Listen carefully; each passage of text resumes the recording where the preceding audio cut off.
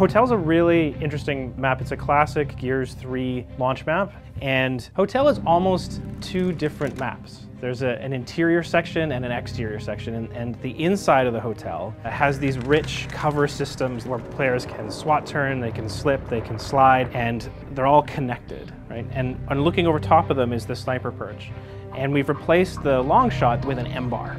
And we really think that that's a very different sniping experience. We think it'll change up the interior fight as well as being able to be used outside in the street fight. That street fight sort of wraps all the way around the inside of the hotel, being critically important as people are going to still be fighting over the boom, and that power weapon is going to have big influence on the map. These two fights are very, very distinct, and they're very separate. You kind of can't see what's going on outside if you're on the inside, and vice versa. And that keeps these two fights heavily defined. We really wanted to make this version of Hotel very visually distinct from the Gears 3 version. You know, a little moodier, a little darker. Overgrowth of green ivy and moss have reclaimed the interior of this hotel. So this hotel is actually on the side of a cliff where you can see the surrounding rock around the hotel. And the whole thing has a very spooky kind of feel to it.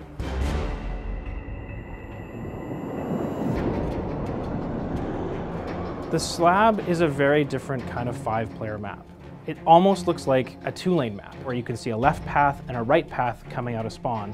And because of that, it creates a very different feel. The slab's fight is defined by this central corridor. It has almost a primal characteristic to it. If you have two people that enter, one is going to leave with a boom shot and the other is going to die.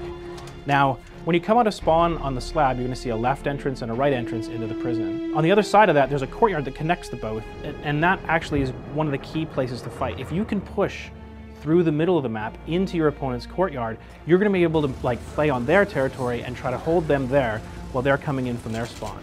The slab is a prison that really goes to the roots of the Gears of War universe. It's the prison where Marcus Phoenix was held, and we really wanted to retain a classic Gears look, but take it to the next level. So everything's grittier, bigger, bolder. Both sides are defined by these really big visual showcases, as well as on the outside, there's an incoming wind flare that if you needed any motivation to break into a prison, then it's going to be that.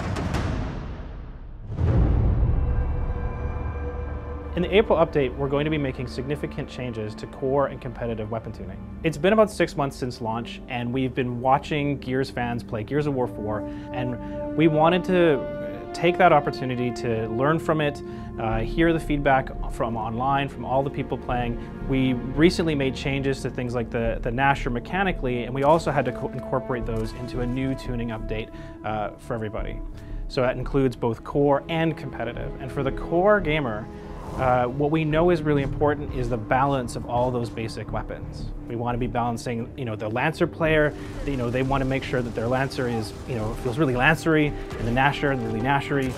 But we also wanted to make sure that things like the Hammer Burst and the Enforcer really had a role as well. And for the core gamer to have that selection of their basic weapon is really important. For competitive, some of the weapons were a little bit overpowered, and they were cutting off some of the deeper, more skillful play. So we've gone in there and we've really took off the rough edges across a few different weapons to make sure that the overall experience really lets players play at the highest level possible.